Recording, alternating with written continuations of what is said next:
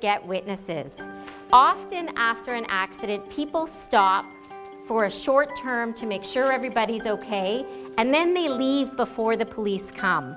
And you can't really compel them to stay, and maybe you don't want to anyway, but do yourself a favor and get their contact information. Many people have been saved in terms of their own insurance, who's responsible for an accident, or in terms of a personal injury claim, by having witnesses who are not the people in your car speak to what they saw.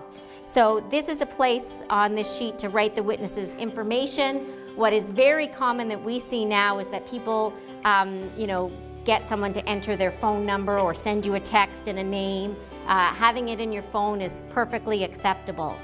You don't have to get a statement at the scene. You just need a way to contact somebody later on after the fact.